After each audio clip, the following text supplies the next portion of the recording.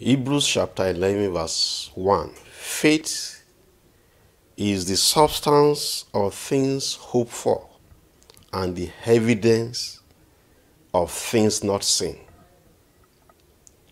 In other words, faith is believing the possible. In other words, faith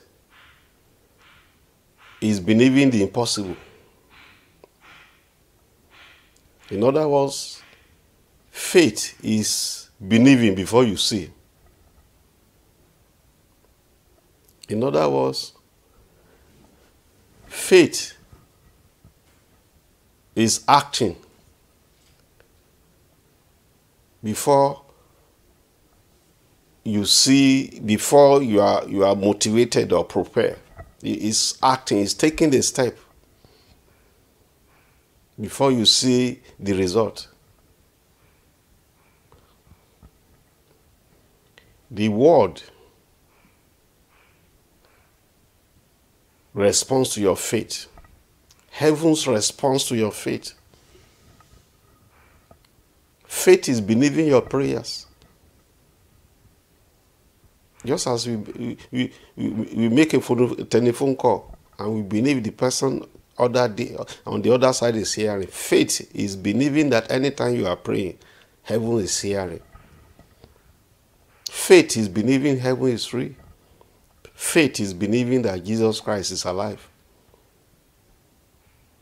Faith is believing the word of God.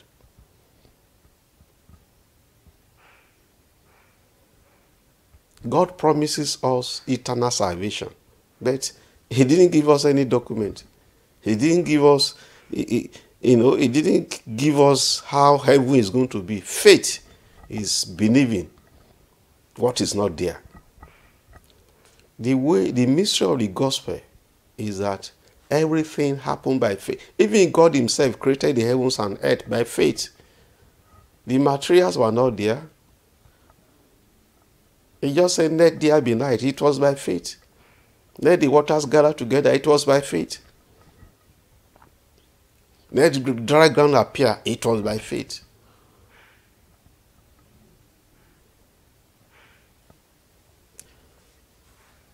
The Lord of heaven shall strengthen your faith.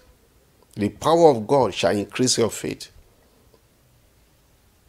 As you see tribulations, as you see storms, the faith that will keep you going, receive the faith of God.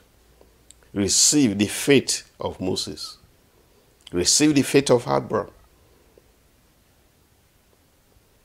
The fears of this world, the concerns of this world, and all other things that is shaking your faith, I command them to be arrested. There's a word that I read this morning. He said, if you fail in the day of adversity, your faith is small. Proverbs 20:24. I think verse 1. If you fail, or verse 10. If you faint in the days of adversity, your faith is small. Receive the faith of Moses. Receive the faith of Joseph. It is well with you. Your faith shall make a way for you.